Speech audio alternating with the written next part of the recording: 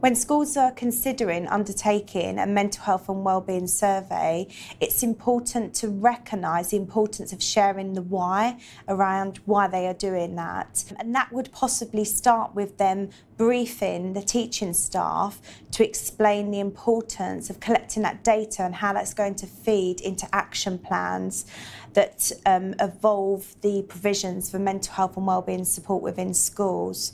So it may be that you're a school that want to share a briefing script with teachers to be able to share with the young people.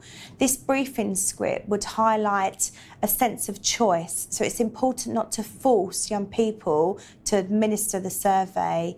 You also need to remind young people that and highlight that some of the questions that they may be asked may bring to the surface some uncomfortable or unmanageable emotions, and to remind the young people that there's always somewhere to go to access support.